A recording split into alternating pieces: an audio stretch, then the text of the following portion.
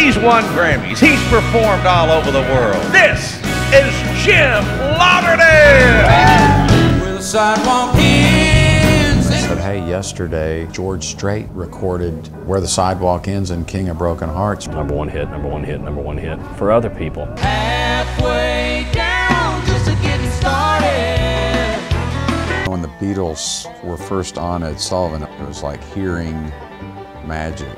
We'd be struggling playing every gig we could. We became friends. I was like, wow, who's this guy? I mean, the guy had the charisma and the talent and the looks. And to this day, I still don't realize why he is not a mainstream country star. He seemed at this point this bad luck guy. You know, I'd had this thing of like, I just want a record deal. That is gonna make everything all right.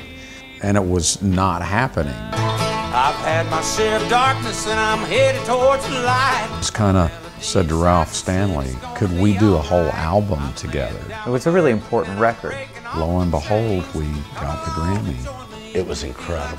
Then I just got this call. I lost you. I lost you. We get to the gig and Elvis says, Jim and I have written this song we're going to do tonight.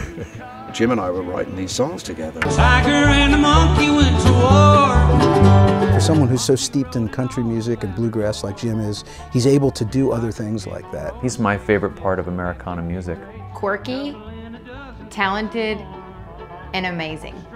Jim feeds off chaos. He makes an album every 10 minutes. Coming in to write with just like giant pieces of pulp just all over him. It was like, what did you do to the noni tree, Jim? It kind of goes from the ridiculous to the sublime. The king of broken hearts doesn't ask much from his friends.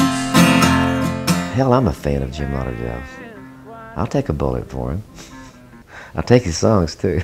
I need a girl like you, like a hole in my head. You make me feel so bad, I wish I was dead.